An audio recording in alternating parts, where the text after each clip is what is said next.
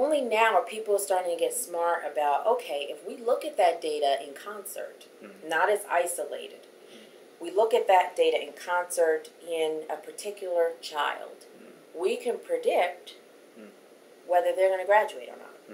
So it's the same data, but you're now triangulating the data and looking at it differently and saying, okay, chances are if they're showing up in one space, if they're repeatedly absent from school, their grades are slipping. And so they may be acting out. And so we've got the trifecta that we need to address.